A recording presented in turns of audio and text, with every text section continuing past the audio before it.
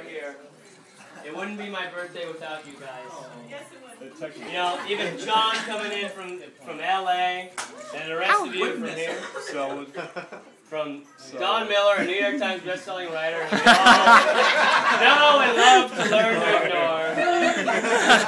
And, you know, Justin Fisher, our first-time home buyers.